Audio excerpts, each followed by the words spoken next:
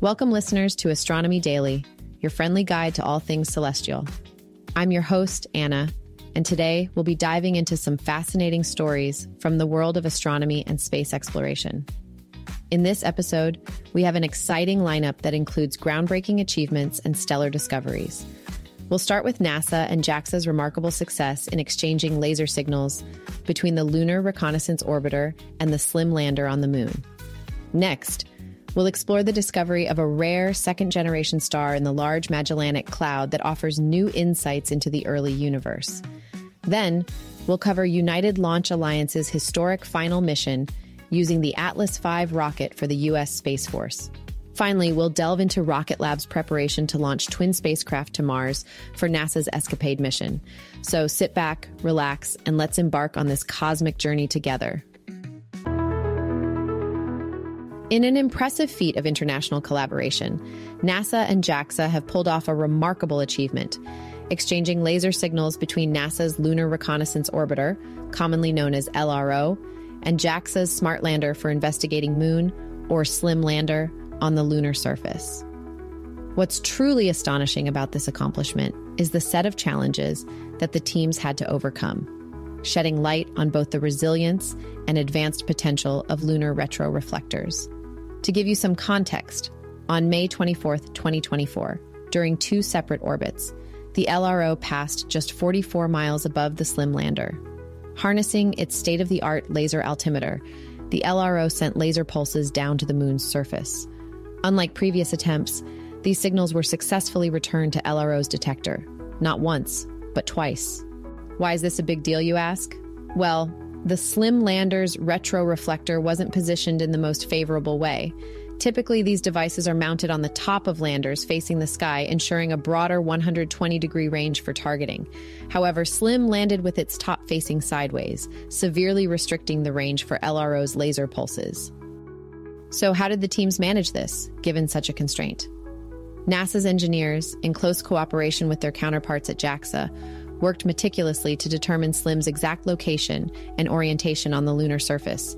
They calculated with precision when the LRO's orbit would most ideally align with the retroreflector's position, optimizing the chances of a successful signal exchange. Xiaoli Sun, who spearheaded the team responsible for SLIM's retroreflector at NASA's Goddard Space Flight Center, aptly highlighted the prowess of these simple yet powerful devices. LRO's altimeter wasn't built for this type of application, so the chances of pinpointing a tiny retroreflector on the Moon's surface are already low, Sun pointed out. The success of targeting a sideways-facing retroreflector truly shows the engineering marvel and resilience of these devices. Interestingly, SLIM is part of an international effort involving 6 NASA retroreflectors dispatched to the Moon. While this achievement marks only the second time a retroreflector has successfully returned a laser signal from the Moon's surface to LRO, it sets a significant milestone. The first instance took place on December 12, 2023, when LRO exchanged signals with ISRO's Vikram lander retroreflector. Since then, there have been 3 more successful laser pings with Vikram. These retroreflectors, featuring a dome-shaped aluminum frame with 8 quartz corner cube prisms, each measuring just 2 inches wide, do not require any power or maintenance. They are built to endure the extreme lunar environment for decades, providing trustworthy markers for future lunar missions. They could prove invaluable for Artemis astronauts, helping them navigate the lunar surface in the dark, or marking exact spacecraft locations to facilitate both manned and unmanned landings. Moreover, the LRO's laser altimeter, though initially designed to map lunar topography for surface missions, is now proving its versatility and precision by targeting retroreflectors with incredible accuracy. The engineering prowess required to achieve this within a tiny margin of error, just 1/100th of a degree no less, is nothing short of extraordinary.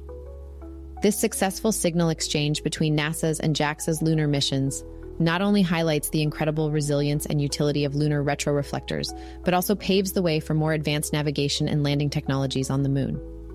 And who knows?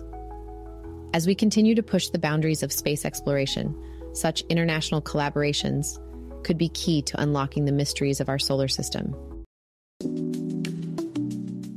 We have some thrilling news from the cosmos. Scientists have made a groundbreaking discovery of a rare second-generation star in the Large Magellanic Cloud, which is a fascinating find that sheds new light on the early universe's element formation processes. This discovery comes from the collaborative efforts of stellar archaeologists like Anirudh Chitty from the University of Chicago, who have been meticulously cataloging these ancient stellar relics. The Large Magellanic Cloud, a prominent feature in the southern hemisphere sky, has long intrigued astronomers. Originally a separate galaxy, it was captured by the Milky Way's gravity a few billion years ago. This unique backdrop allows scientists to peer into the past and understand how the universe's first stars operated outside our galactic neighborhood. Chitty and his team focused their efforts on finding stars formed from the remnants of the universe's first stellar generation. These initial stars created the raw ingredients for everything we know today, from the iron in our blood to the calcium in our bones. When these early stars exploded, they scattered their newly formed elements across space, which then coalesced into second-generation stars. However, these stars are incredibly rare, making up less than 1 in 100,000 stars in the Milky Way. Among the sampled stars in the Large Magellanic Cloud, one stood out due to its unusually low levels of heavier elements like carbon compared to iron. This star's composition suggests it formed shortly after the first stellar generation, without undergoing multiple cycles of starbirth and death that enrich most stars with heavier elements. This peculiar star challenges our current understanding of early stellar evolution. The team's findings indicate that the element formation processes in the early universe might not have been as uniform as previously thought. The differences in elemental enhancement between this star and similar ones in the Milky Way suggest that the early universe's conditions varied significantly from place to place. For Chitty and his colleagues, this discovery marks an exhilarating step forward. They now aim to map out a larger portion of the southern sky to uncover more of these second-generation stars, particularly within the Large Magellanic Cloud. Each new star offers a snapshot of the universe's primordial conditions, helping to piece together the cosmic puzzle of how the first elements formed and dispersed. This work serves as a testament to the importance of stellar archaeology, a field dedicated to reconstructing the history of the universe through its oldest stars. By studying these ancient celestial objects, scientists can glean valuable insights into the processes that shaped our cosmic environment billions of years ago. In conclusion, the discovery of this rare second-generation star is not just a remarkable scientific achievement. It's a window into the dawn of the universe. It underscores the varied and complex processes that have been at work since the earliest times and opens up new avenues for research and discovery. As scientists continue to explore these stellar relics, each finding brings us closer to understanding the universe's earliest chapters. Stay tuned as we follow these exciting developments in our ongoing quest to uncover the cosmos's deepest secrets. United Launch Alliance, or ULA, is gearing up for a significant event, the launch of its final national security mission using the Atlas V rocket. Scheduled for liftoff from Cape Canaveral Space Force Station in Florida, this mission represents the culmination of nearly 2 decades of reliable service from the Atlas V. The exact launch is set for 6:45 a.m. EDT today, with a 3-hour window, and there's a slight 55% chance of rain, which might cause some delays. For those eager to watch, the launch will be streamed live on ULA's website. This mission, designated USSF-51, carries a top-secret payload for the U.S. Space Force Systems Command. It's a bittersweet moment for many involved, marking the 58th and final national security mission for the Atlas V, a rocket that's become quite the workhorse since its first launch back in 2002. On Saturday, ULA rolled the 196-foot-tall Atlas V to the launch pad, which signaled the beginning of the final preparations. The rocket has had a storied career, with numerous successful launches, including the notable Starliner crew flight test to the International Space Station this past June. For Colonel Jim Horn, a senior official with the Space Force's Launch Execution Delta, this launch is particularly sentimental. Horn reminisced about his experience sitting at the console during the very first national security launch of Atlas back in 2007. Following Tuesday's mission, ULA's focus will shift to the Vulcan rocket, the successor to Atlas V and the now retired Delta IV. The Vulcan rocket recently completed a successful debut in January and is set to become the primary launch vehicle for future missions. With the Atlas V's 5 solid rocket boosters mounted around its core, it's impressive to consider just how reliable and capable this rocket has been over the years. Atlas V has not only supported national security missions, but has also played a key role in commercial and non-defense missions, including human spaceflight and scientific exploration missions. ULA, a partnership between aerospace giants Lockheed Martin Space and Boeing Defense, Space and Security, was founded in 2006 and has since garnered a reputation for dependable and versatile launch services.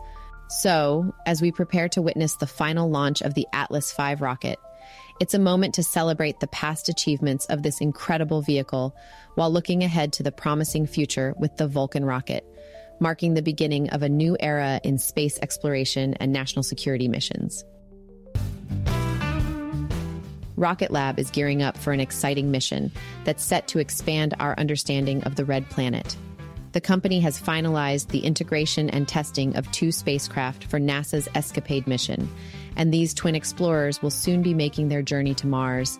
ESCAPADE, which stands for Escape and Plasma Acceleration and Dynamics.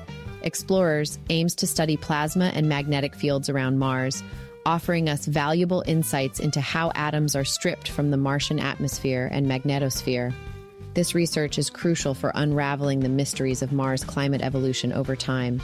The spacecraft, aptly named Blue and Gold, were developed by Rocket Lab in collaboration with the Space Science Laboratory at the University of California, Berkeley. These aren't just ordinary spacecraft.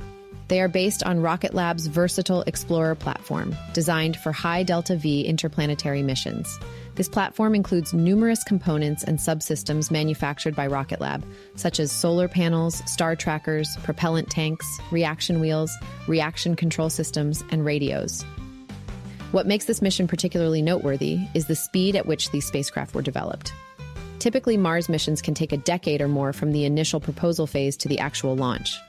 However, Rocket Lab has managed to develop Blue and Gold in just 3.5 years. This rapid progress is a testament to their extensive experience in spacecraft development and their vertically integrated supply chain, which allows for efficient and streamlined production.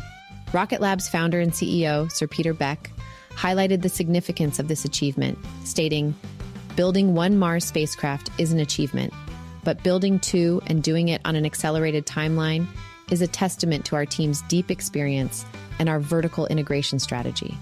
We are immensely proud to partner again with NASA and UCB to deliver new and important science from Mars." The mission principal investigator, Rob Lillis, who is also the Associate Director for Planetary Science at UC Berkeley's Space Sciences Laboratory, echoed these sentiments. He praised Rocket Lab's team for their rapid and constructive responses to challenges during development, emphasizing the value of this partnership. Lillis remarked, "We are proud to be flying with Rocket Lab to Mars. Once Blue and Gold are shipped to Cape Canaveral in August, they will be integrated onto Blue Origin's New Glenn rocket for the journey to Mars." This mission not only aims to gather data essential for understanding Martian atmospheric loss, but also showcases Rocket Lab's capability to quickly turn around complex interplanetary missions. As these twin explorers prepare to embark on their historic journey, the data they collect will undoubtedly deepen our comprehension of Mars's atmospheric processes and contribute to the broader field of planetary science. So, mark your calendars and join us in eagerly awaiting the launch of Rocket Lab's twin spacecraft as they set their sights on Mars. This mission promises to be a significant step forward in our quest to understand the dynamics of our neighboring planet. And that's a wrap for today's episode of Astronomy Daily. Thank you so much for tuning in and joining me, Anna, on this cosmic journey. We've covered some extraordinary stories today, from NASA and JAXA's laser signals on the moon to the discovery of a rare second-generation star beyond the Milky Way, the final national security mission launch of the Atlas V rocket, and Rocket Lab's impressive Mars mission preparations. I hope you found these stories as fascinating as I did. If you want to stay updated with the latest in space exploration and celestial discoveries, be sure to visit our website at astronomydaily.io. There, you can catch up on all the latest news, sign up for our free daily newsletter, and listen to all our past episodes. Don't forget, you can also follow us on social media. Just look for Astro Daily Pod on Facebook, X, YouTube, and TikTok. This way, you won't miss out on any cosmic updates or exciting space news. Stay curious, keep exploring, and remember, the universe is vast and full of wonders just waiting to be discovered. We'll be back soon with more thrilling stories from the final frontier. Until then, keep looking up and dreaming big. Have a stellar day.